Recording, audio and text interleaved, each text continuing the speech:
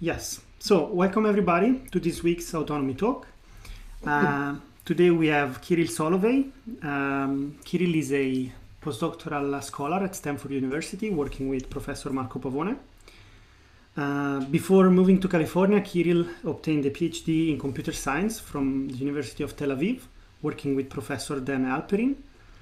And he worked on many interesting subjects. Lately, he's working on the design of effective control and decision-making mechanism for multi-robot systems, and he focuses at the interface of computer science and transportation science. As you can see from the bio I shared with you, we received a lot of awards for his work.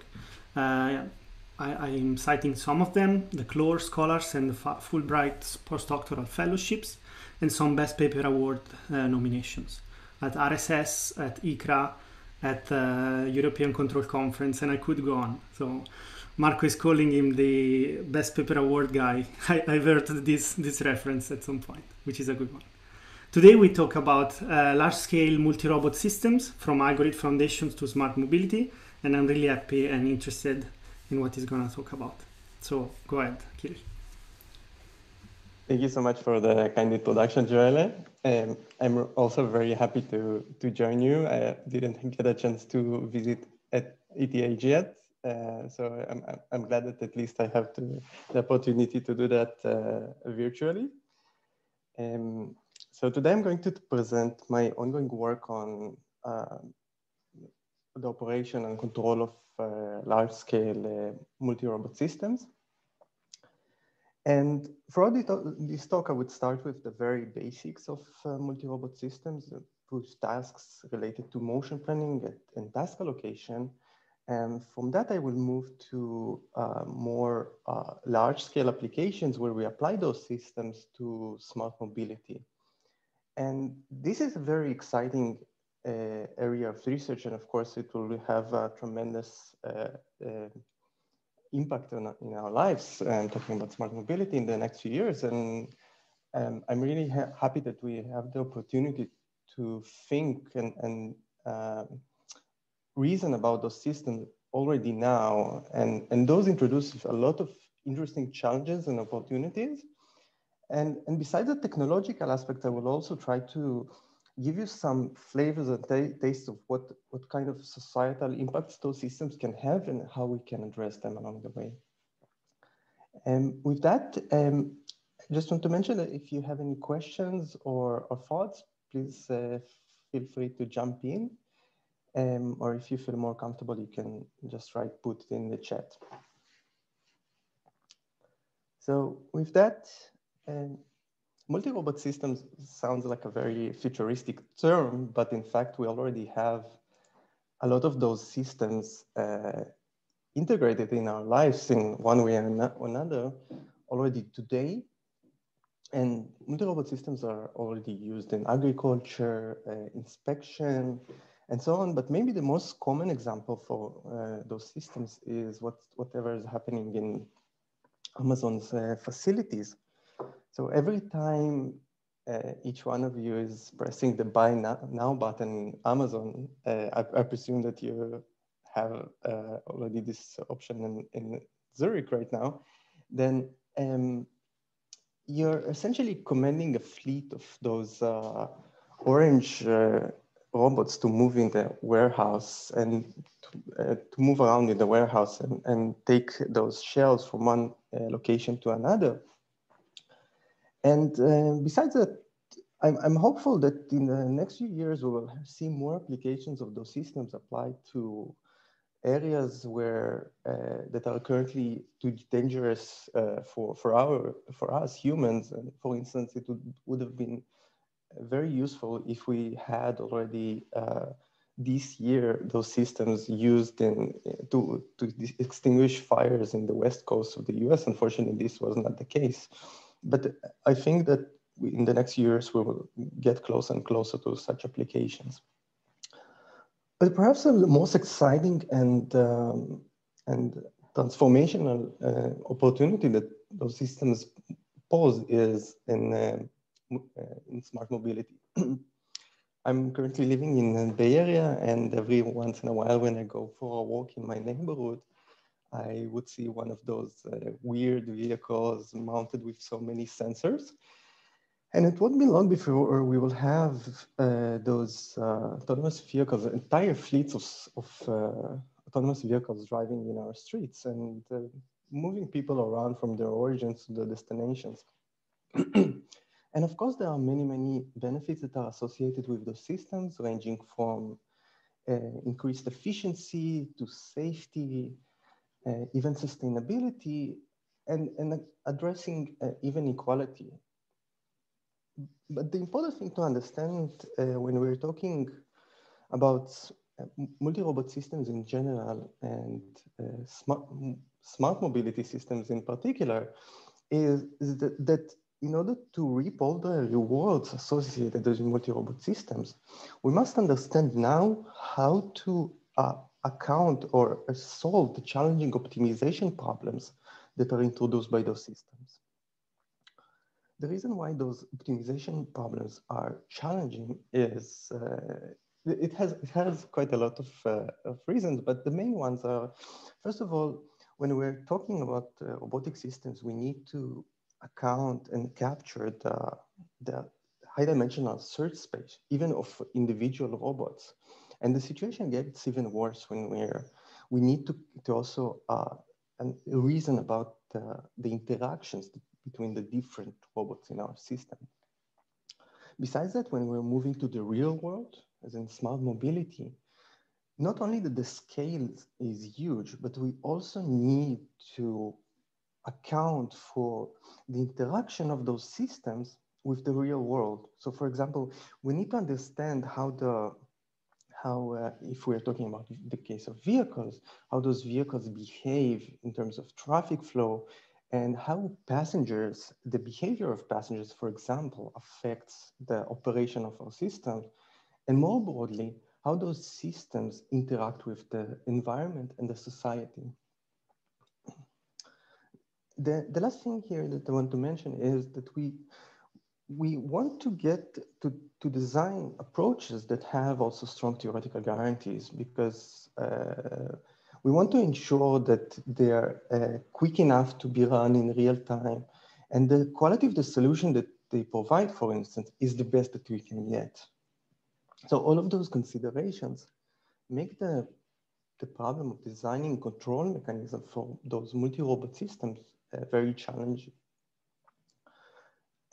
So in my work, I strive to design effective control algorithms for multi-robot systems. And to do that, I leverage techniques from the world of computer science, engineering, and most recently from transportation sciences.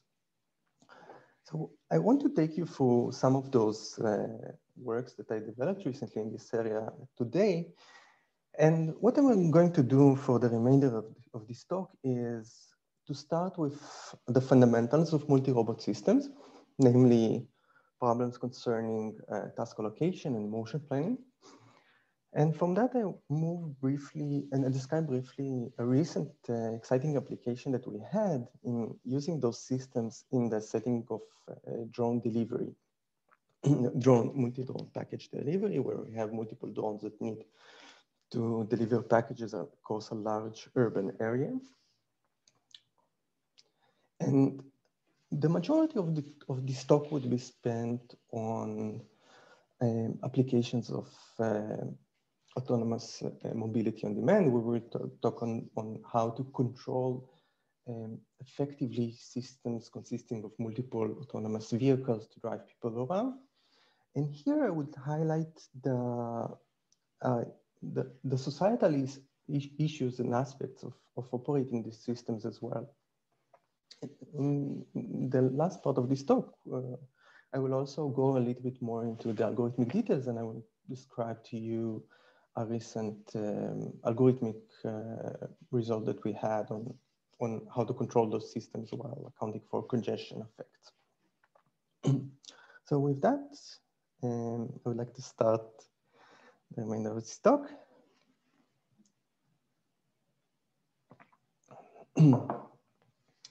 As a fresh graduate student in Tel Aviv University, I started to work on one of the most fundamental problems that you can think of that arise in operation of any multi-robot system, namely motion planning. So the problem is very simple.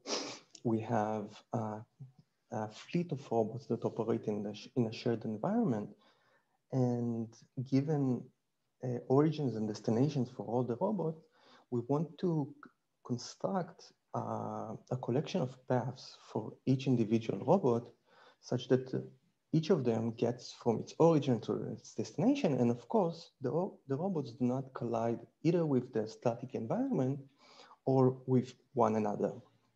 And already on this level, this problem poses many, many challenges. It's very complex to solve actually in the real world.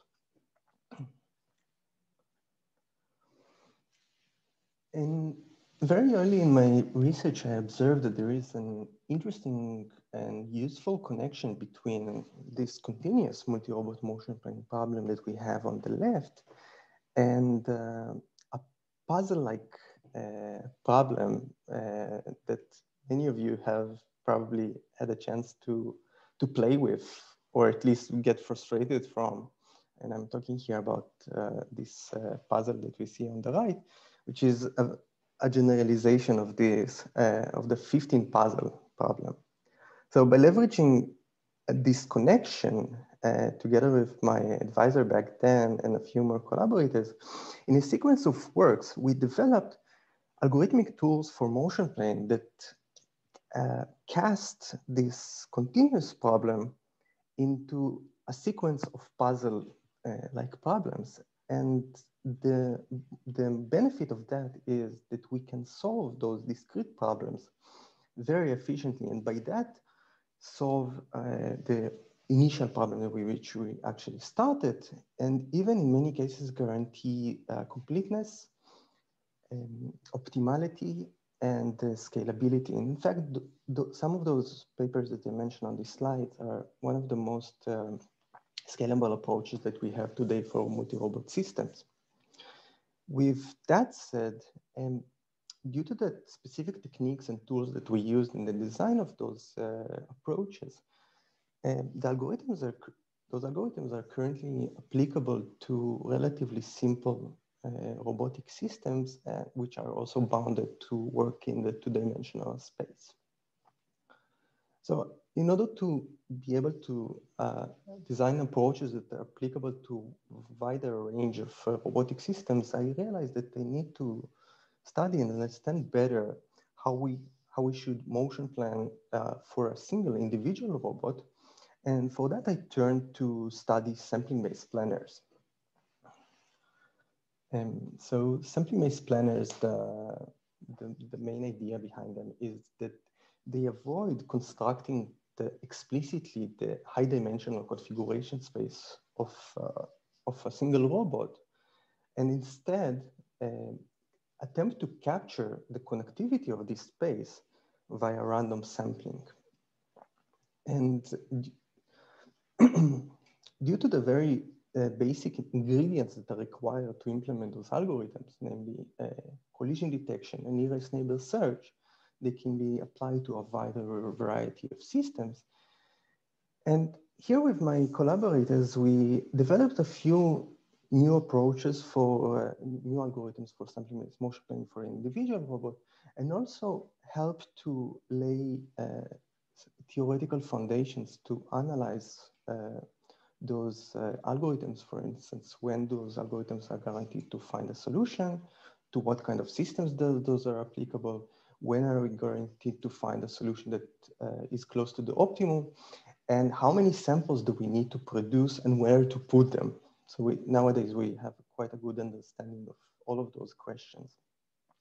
So armed with this understanding of how to plan for an individual robot, together with my collaborators, we designed a methodology for multi-robot motion planning, where we show that we can combine in an effective manner those sampling-based roadmaps constructed for individual robots to yield a more complex roadmap that captures also the interactions between the multiple robots together.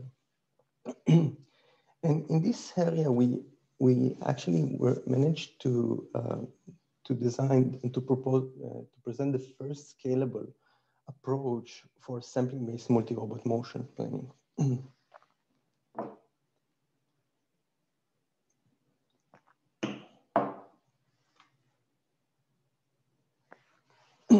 Besides motion planning, of course, we have other ingredients that are necessary in virtually any multi-robot system. One of them is task allocation. In task allocation, as the name of the problem suggests, we need to distribute resources and tasks between the individual robots of our fleet in order to effectively solve a problem in which those multiple robots strive toward a shared goal. So for instance, in a recent collaboration with NASA's JPL, we tackled a problem that is motivated by by a future NASA application where they're planning to use multiple heterogeneous satellites to study the surface of Mars. And for that specific problem, we were able to design polynomial time. Well, for a problem that is motivated by this application, we were able to design a polynomial time algorithm that has also strong theoretical guarantees on the solution quality. In general, I would mention that it's typically the case that every task allocation problem is different from one another. So it's quite difficult to design an approach that applies to all of those variations. But in many cases, as I mentioned in this recent paper, there is some structure that we can leverage from the specific problem that we're going to solve in the design of effective algorithms and control mechanisms for those problems.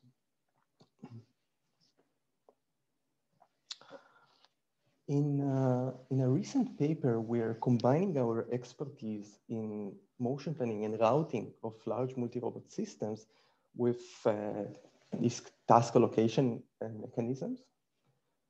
And this is a joint work with Shushman Chowdhury, Michael Koch-Hendrefer, and Marco Pavone.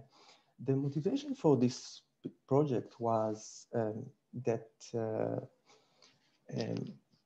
package delivery services, standard package delivery services like delivery trucks, incredibly overburden our road networks. And many companies have already started to consider the use of drones for package delivery to overcome this limitation. But there is still a huge problem with currently with the delivery drones, especially when they're carrying a large package, which is that they're very limited in terms of their flight range. So to overcome this, we propose a novel framework which utilizes existing public transit infrastructure to increase the service range of drones. So in particular, in this project, we're using multi-drone systems for package delivery in a way that allows those drones to land on top of public transit vehicles such as buses and trains. So essentially drones can hitchhike and hop between different vehicles this way to conserve their limited battery. So the problem here is, how do we assign packages to multiple drones and plan the routes of those drones, which combine both the use of public transit as well as flight modes in a way that minimizes the delivery of the packages that we have to deliver over a large urban area. For that, we design an efficient algorithmic approach that maybe if you'll have time in the end of this talk, I can go a little bit more into details. I want to show you a very simple visualization that we did in this work. So here we can see how such a system would work on a city like San Francisco. So for the simulations, we used real public transit networks that were already used in San Francisco. And let me restart that. The circles that you see here are the drones where the color indicates, for instance, if it's red, whether the drone sits on a bus, or blue, that it's currently in flight mode. And as you can see from this visualization, our algorithmic approach can deal with quite a large number of drones simultaneously. For instance, we're using as much as 200 drones in some of the simulations. And another interesting observation that we get from the simulations is that at least in the cities of San Francisco and Washington, DC, using such an approach, we can extend the service range of drones by as much as 2 or 4 times, which is quite a lot. I guess that this is a good time to see if you have any questions before I move to the next and main part of this talk. So if you have any questions, feel free to jump in.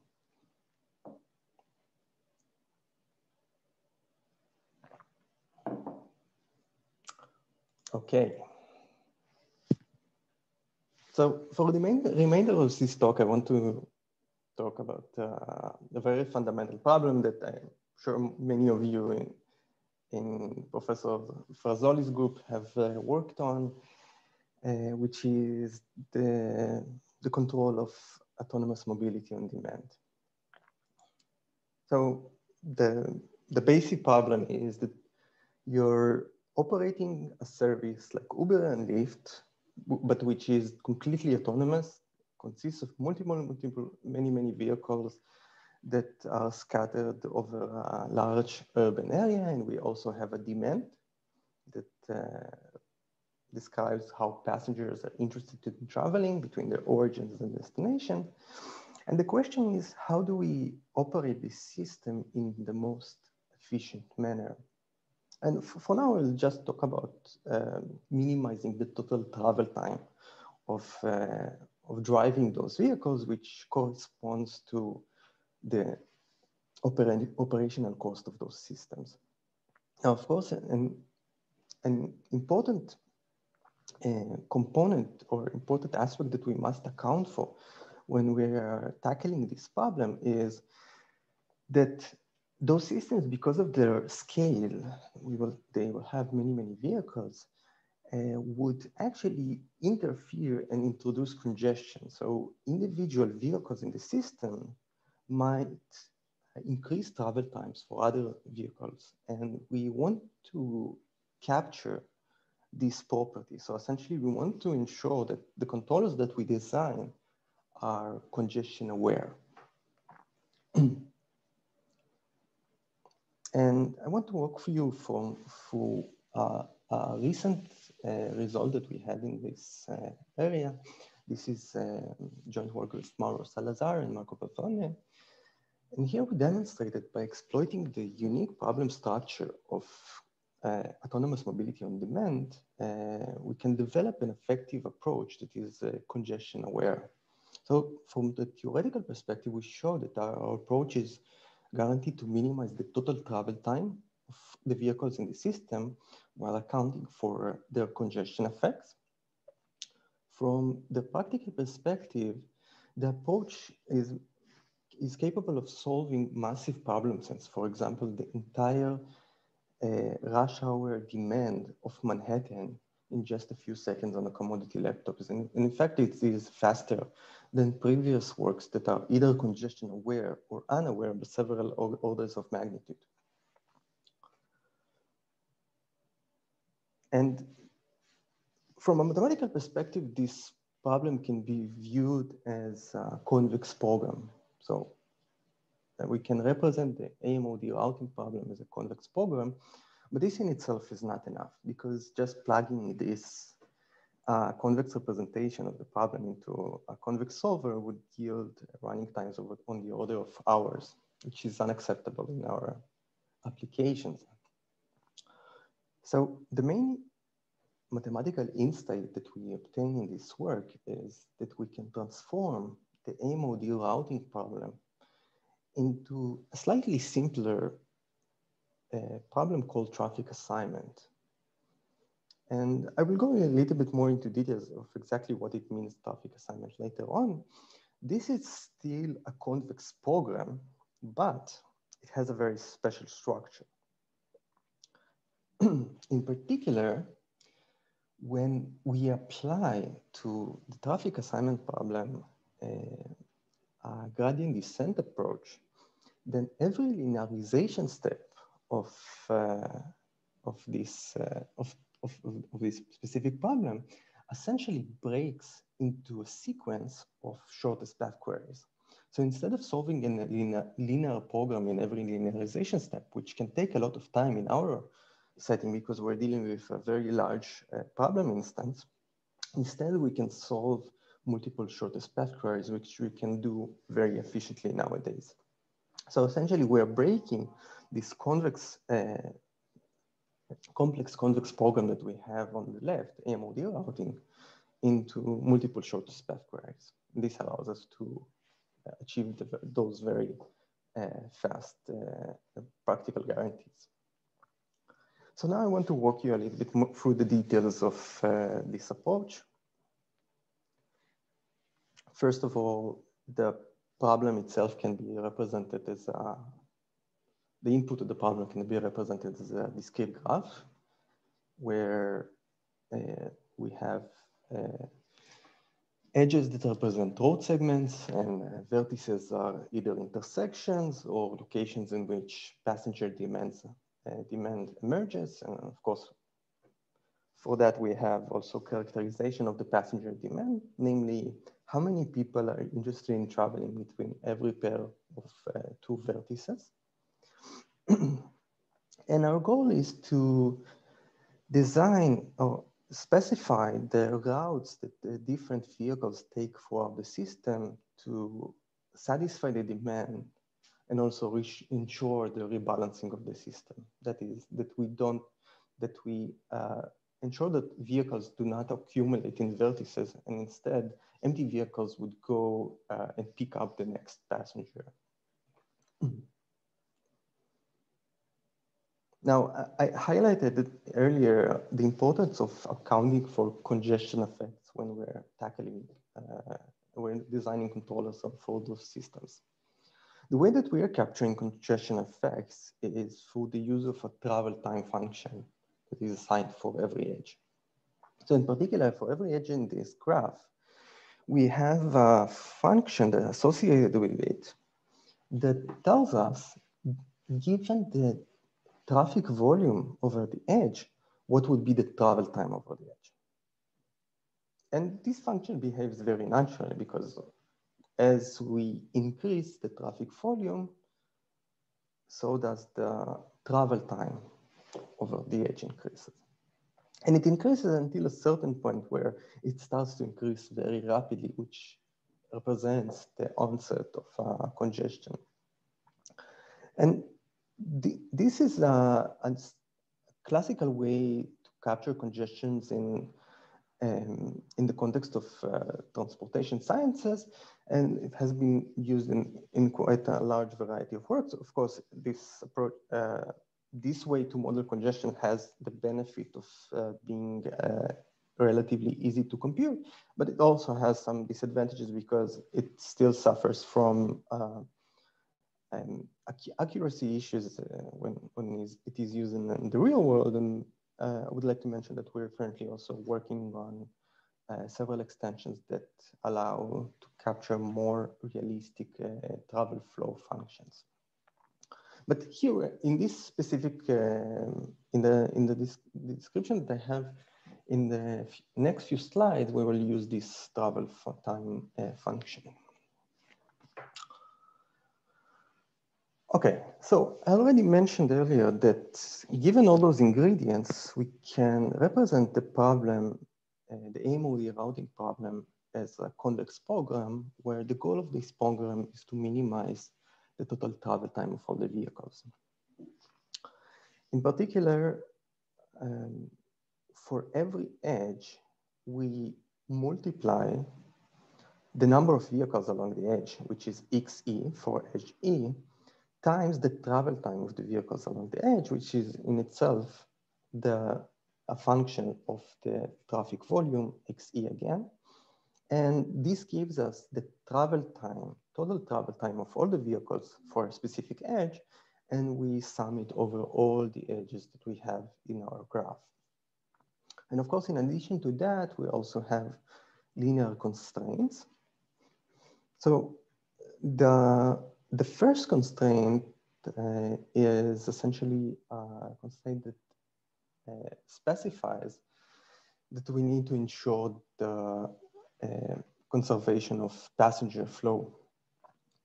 Namely, that every passenger starts its trip in its origin and reaches its destination. In addition to that, we also have a more tricky constraint to reason about, which is the conservation of rebalancing flow constraint, which specifies that empty vehicles need to, or what are the routes that empty vehicles would take to rebalance the system in a way that they end up in origin nodes of passengers. Now, the reason why this second constraint is more complex to capture is that for empty vehicles, we do not know a priori where exactly they need to go, because there are many different options. For example, if we take the empty vehicle that comes here, goes from the left side, it may end up in one of those passenger origins. It's just that we don't know currently where it should go, just from looking at the demand. And this makes this problem a little bit more tricky to solve. Now, I just want to mention that the solution that we're getting for this problem is a vector X, which specifies for every vehicle what are the edges that it takes along the way to reach its either passenger or destination of the passenger.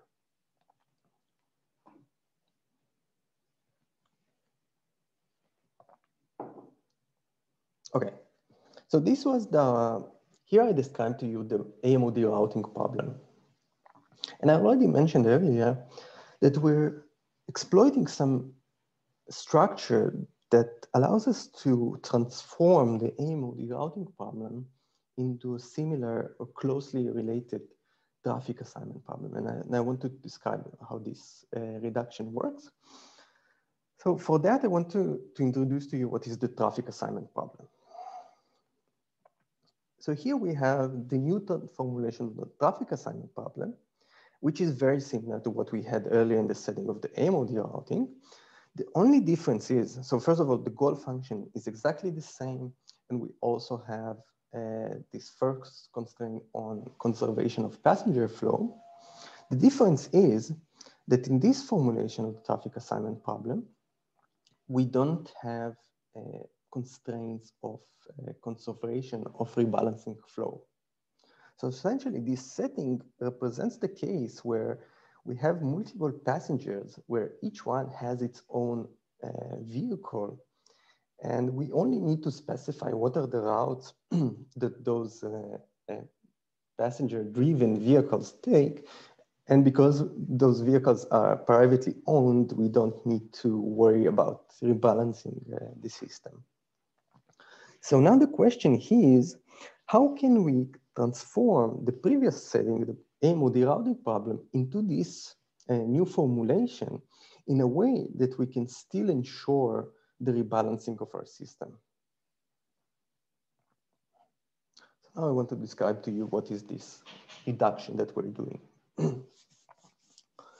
So first of all, just by looking at the demand and the formulation of this problem, we know that we don't need to worry anymore about ensuring the first constraint, which is conservation of passenger flow, because this is this is part of the traffic assignment problem. Now, what do we do about rebalancers? Here we notice, just by looking at the characterization of the problem, that we would have empty vehicles accumulating in the free left vertices. And what we are going to do from now on, we can essentially think about those empty vehicles that would be accumulated here as if they were a new passenger demand in the traffic assignment problem. Now, the thing is that in the traffic assignment problem, every passenger demand has its own unique origin and destination.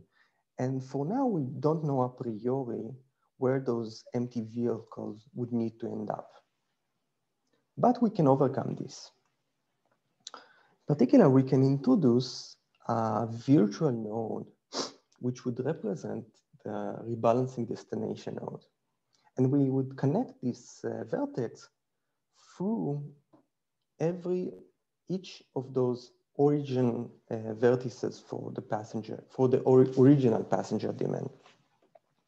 So essentially for this new type of demand for the empty vehicles, we can think about them as if they were passengers having their own vehicles in the traffic assignment problem that are interested in going between those three vertices to this specific rebalancing destination node. Now, the question still remains, how do we ensure that those vehicles are rebalanced in the correct manner? For instance, we want to avoid situations where all of those three vehicles would decide to rebalance this specific green demand. So for that, what we are doing, we can adjust the travel time function that is associated with those red edges that we just introduced in a way that we ensure also the rebalancing of the system. Moreover, in the paper, we prove mathematically that we can characterize the cost of those new edges in a way that we're not only ensuring the rebalancing of the system, but by solving this new traffic assignment problem, we will get an optimal solution for the AMOD routing problem. So just understand what it means to route an empty vehicle from one vertex from its origin vertex to the rebalancing node. Let's look at the yellow path that was introduced for this specific vehicle. So we only need to look what is the last real vertex that it visits before getting to the virtual rebalancing node.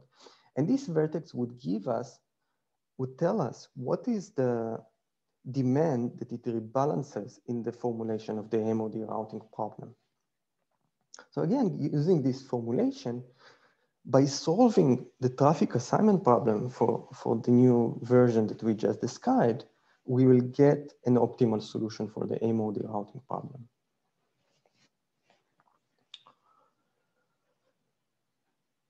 So now the question remains, what is the benefit of using this new traffic assignment formulation? And now I'm going to describe to you what happens under the hood when we're applying a gradient descent approach over the new traffic assignment formulation that I just described. In particular, so Frank-Wolf algorithm is one of the most basic algorithms we have for convex programming, and it has a very unique property that when it's used in traffic assignment problem. So the way that general gradient descent approaches work, they find in every step K, they find some solution, some feasible solution to the problem. And then to find the next next solution, we linearize the function around the previous solution. And then for this new linearization, we find the next best solution, yk, and we go towards it. And to find this new yk candidate, we need to solve a linearization of the problem. And this is usually where most of the running time of the algorithm is coming from.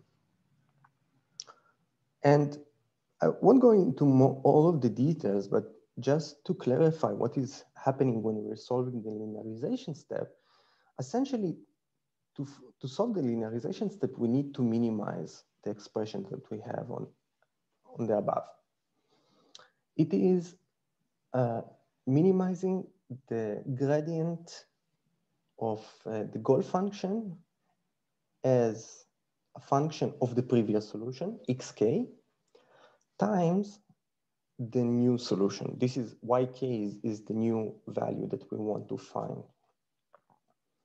And the thing is that if you write down the math of what it means to optimize this expression, so we know how the gradient of the function looks like, it is equivalent to minimizing the expression sum over all edges times the new solution for every edge, yk of e, times the travel time along the edge as a function of the previous solution.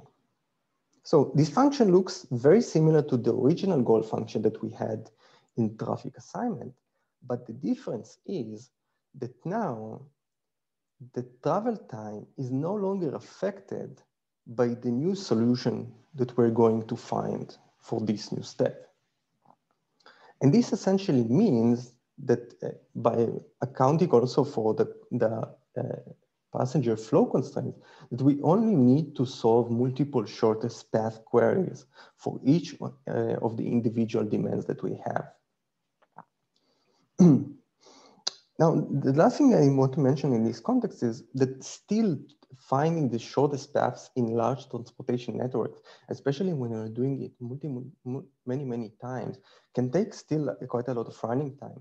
So here we're using a recent method that was designed by a group from Karlsruhe that allows to solve shortest path queries very quickly, specifically for transportation networks.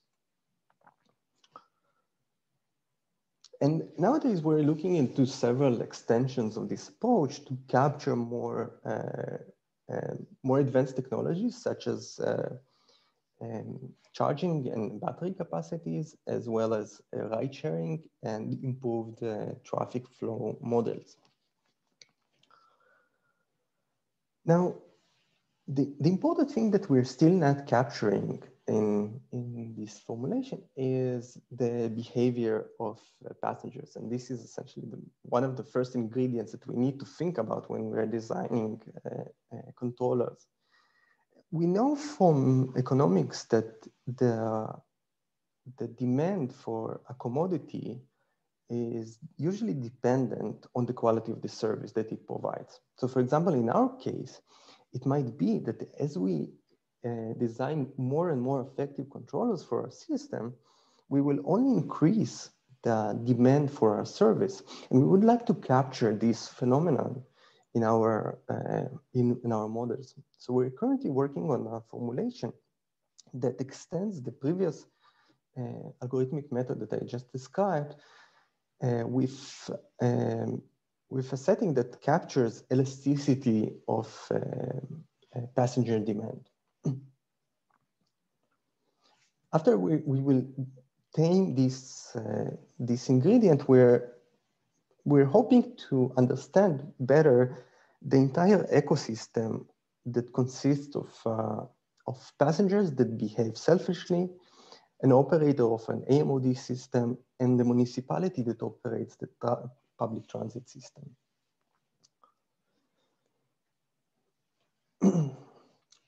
More broadly, it is also important to capture in our optimization objectives broader societal goals such as fairness and accessibility.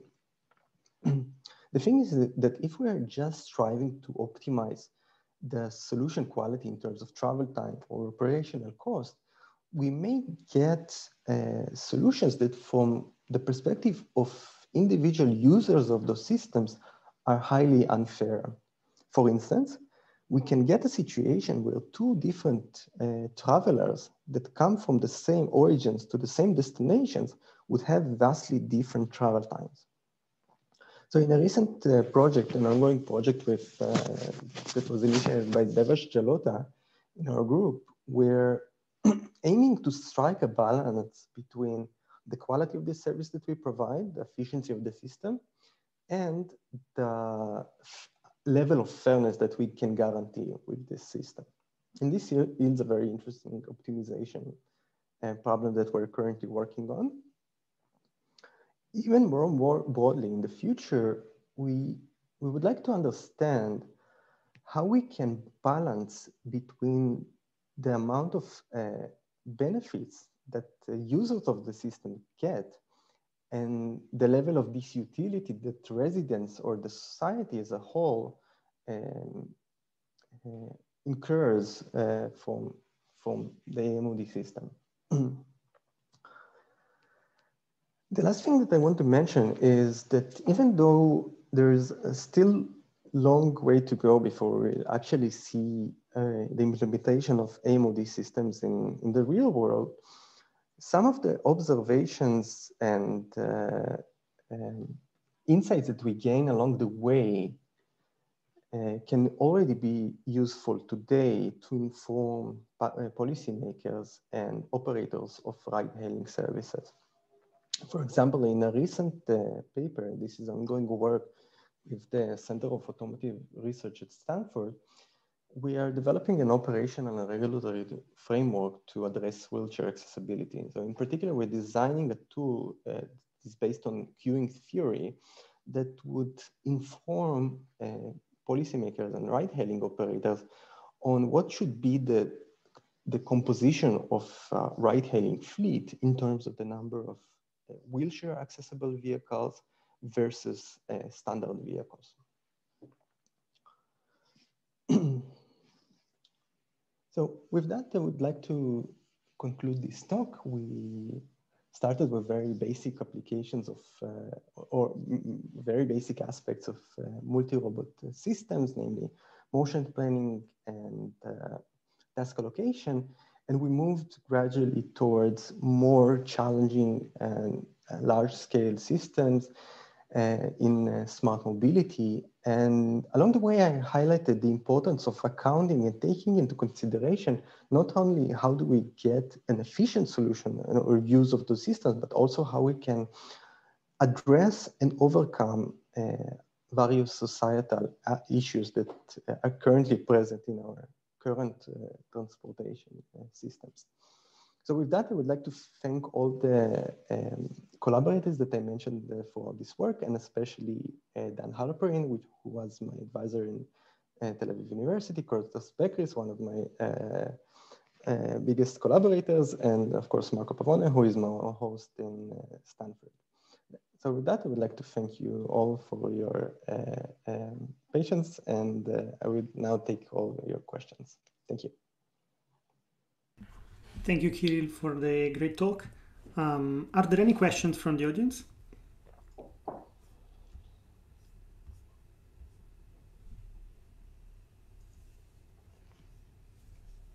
No question?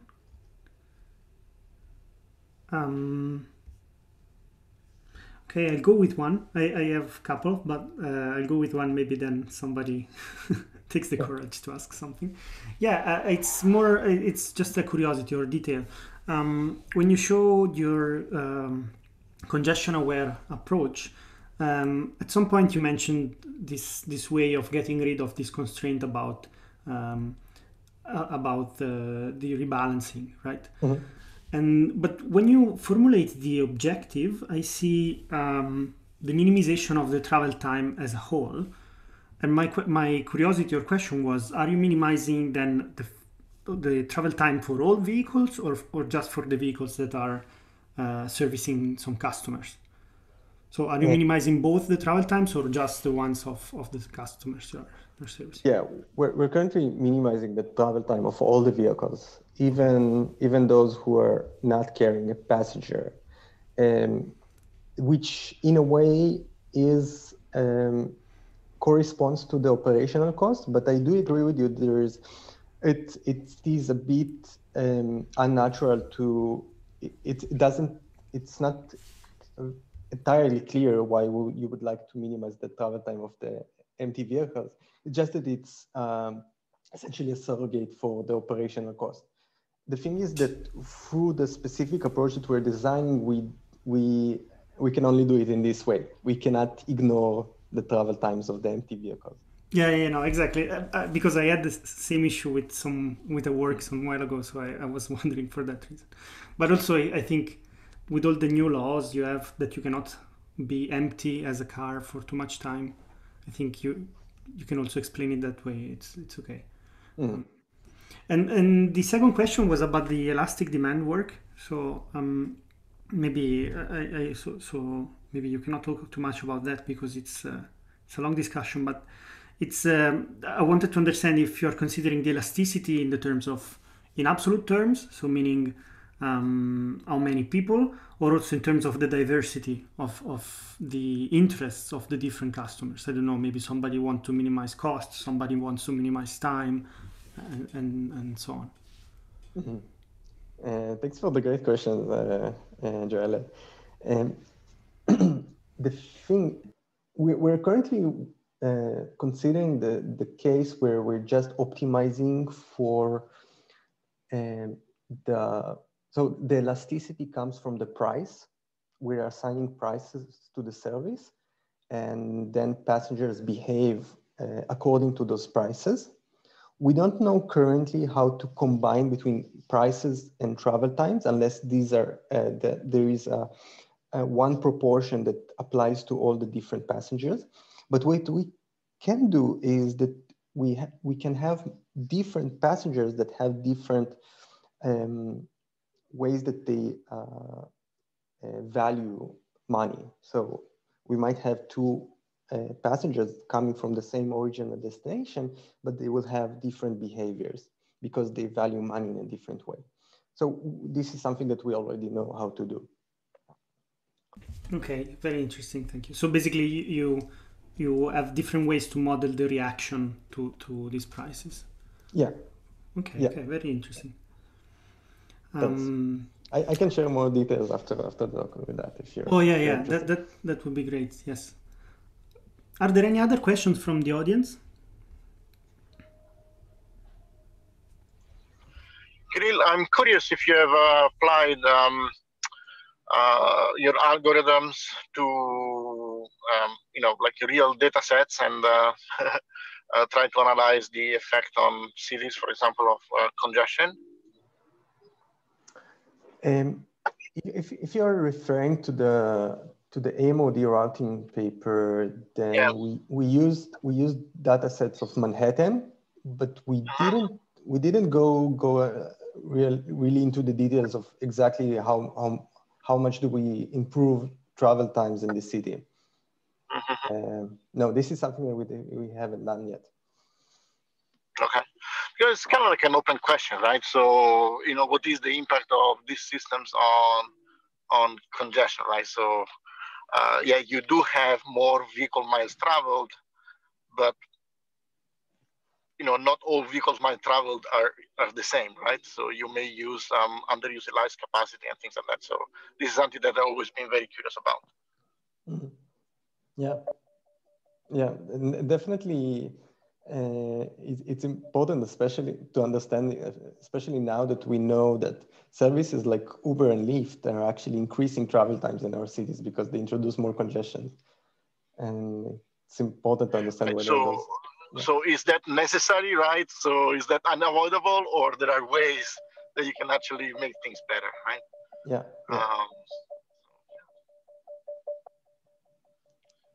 So sorry for the noise. I'm just going music. Emilio can ask questions and park at the same time. Wow. Yeah, definitely. Those are really interesting questions. Are there any closing remarks or questions from somebody? Because if not, I think Kiril shared his contacts, so you're free to reach him if you have more, let's say, deeper questions. And if not, I thank you all for the participation. Thank you, Kiril, for giving this great talk. And I'll see you all this week. On Wednesday, we will have another autonomy talk by Dr. Saverio Bolognani. So if you're interested, just see you on Wednesday. Thank you very much. Thank you, Kiril. Thank you all. It was Thank you. my pleasure. Thank you, Kiril. Thank you. Bye-bye. Bye-bye.